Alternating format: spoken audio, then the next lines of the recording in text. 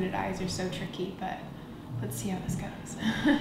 Hi, my name is Kelly, and I'm a model with the Society, and I'm 20 years old. I'm gonna do a hooded eye look with a black liner and a little bit of highlights on the eye. That's a really good way to go from day to night. It's super simple, it looks really nice.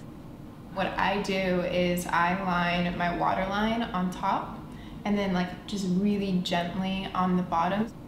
Just kind of defines like your eye shape. It's not super dramatic. I like to smudge it with my finger a little bit, otherwise it does get a little bit heavy, and I don't put mascara on the bottom. Because of my eye shape, and my last name's Mittendorf, everybody's like, oh, Kittendorf, like that's cool, like you look like a cat, and I'm like, yeah, I guess so, a little bit. Cat eyes are pretty hard for me, so I think kind of more like defining is better, but it just depends. This is an eyeshadow pencil by L'Oreal. It's like a cool mix of like a shadow and a pencil at the same time. And then I take like a pale pink and put it in the corners of my eyes. It kind of opens your eyes up a little bit. And I do a little bit of black mascara on my top lashes. Just be accepting of your mascara face, guys. But that's it.